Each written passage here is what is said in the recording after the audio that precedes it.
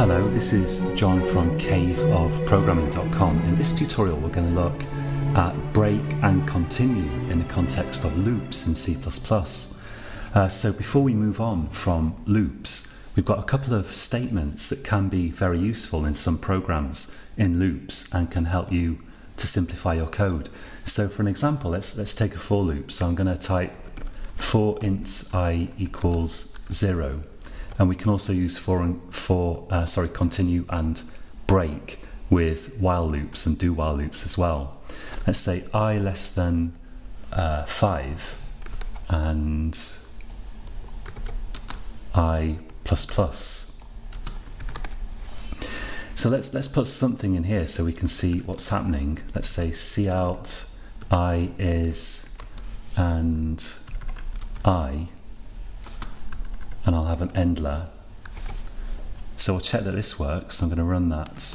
We need to build it first. Project build project and run it. There we go. So we've got I is 0, 1, 2, 3, 4. Now the first and probably the most useful of these statements is break.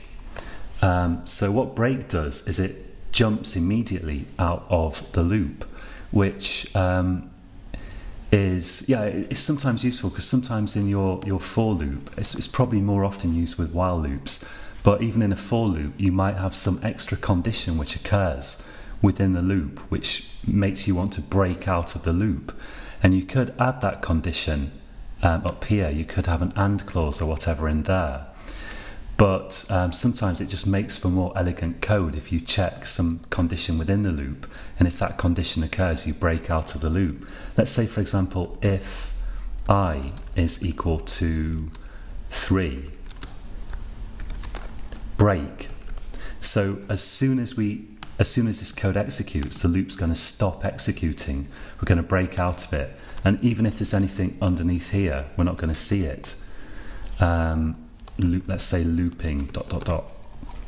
So break is going to immediately jump out of these enclosing brackets and do whatever's after the loop. Let's put here program quitting ... So if we run this program, so I click run and we get I is 0 and it says looping, and then I is 1 looping, I is 2, I is 3. But when I is 3, this condition says yeah, I is 3, and it breaks. And then notice we don't get this looping after that. So after 3 here it doesn't say looping. Break is literally shot straight out of the loop, and then we're on to the stuff that's after the loop.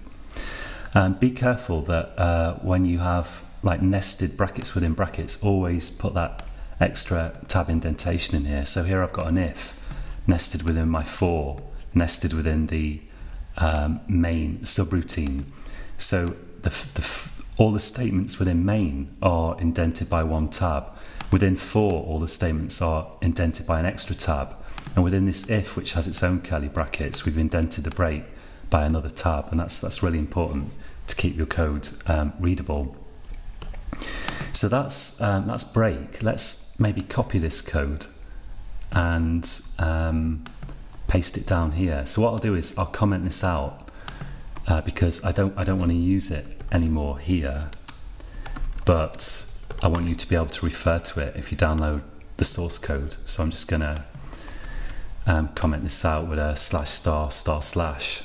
Let's just use the auto formatter here. In fact, the auto formatter has strangely not indented the break.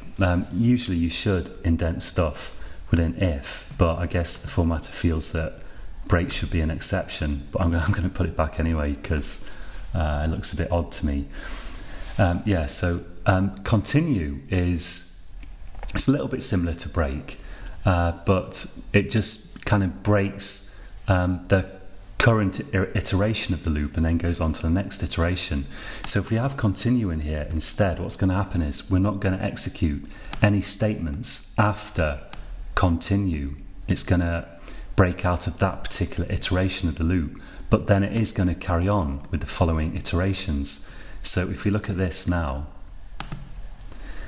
then we get I is 1, I is 2, I is 3. And after I is 3, when we do the continue, we don't execute the statements that come after continue. So there's no looping after I is 3.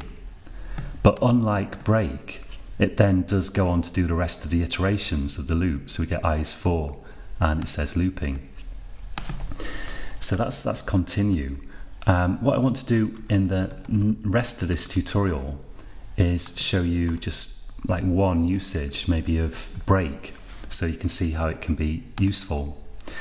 Let's take the code from the do while tutorial. So here I've got this program that repeatedly asks the user to enter their password until they finally enter the right password. So I'm going to copy all this stuff and paste it in here. Let's just format that. Yeah, continue is also not being indented. Usually you should. Like if I had another statement in here, like cout, let's put cout hello. Let's just do that and then just format that. I'll save it first. Well, that's pretty weird. The formatter here is, yeah, the reason is that I now see, because I've commented it out, if I don't comment it out and I use the formatter, you can see that it does indent stuff correctly. But because I've got this stuff in a comment, it's the auto formatter is not doing what I expected it to do. So let's just indent those manually for the moment. So that looks good. I'll get rid of this actually. That's a bit weird, but I guess the formatter is just not geared up for code within comments, so never mind. Okay, so yeah, we've got this program that asks for a password repeatedly, and we can simplify this using break. So here we're checking this condition twice, that we're checking if the input is equal to the password or not, twice, here and here. Now what we could do here is we could change this while condition to true. So now this is an infinite loop, but we can break the loop with break.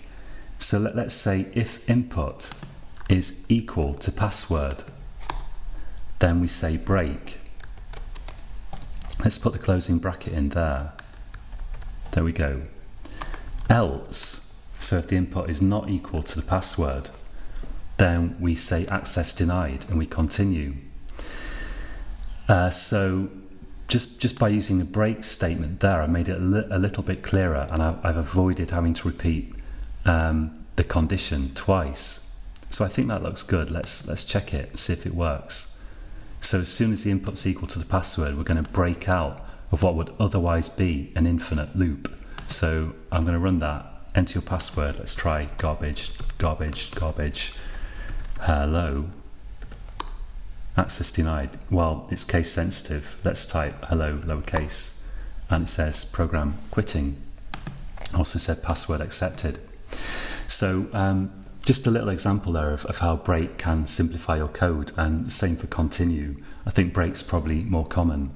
Now if you want to practice this, what I'd recommend is first write a little program, write just a little demo like what I did earlier in this tutorial, checking that you understand break, and do the same for continue, and then take this code from the do while tutorial and try to modify it yourself with a break, or if you can think of a way to use a continue in there that makes it nicer, by all means do, but try to use break or continue in there to simplify the code like I've done, and try to do it from memory without referring back to this code. But if you do need to refer back, then no shame in that. But it's good if you have a go at it first. Try to get it working yourself from memory, and then even if you end up referring back to this code, that will help you uncover the deficits in your understanding, and it will help you to get to grips with this. Okay, so that's it for this tutorial, and until next time, happy coding.